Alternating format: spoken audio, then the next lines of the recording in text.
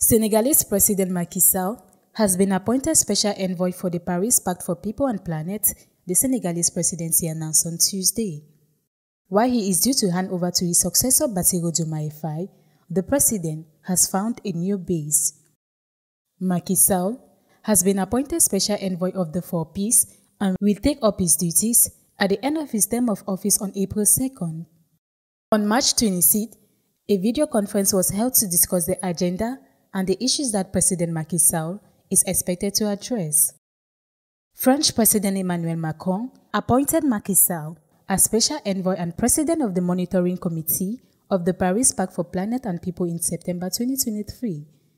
This appointment provoked the anger of the Senegalese opposition, whose members of the FID sent a letter to Emmanuel Macron expressing their dissatisfaction with the appointment.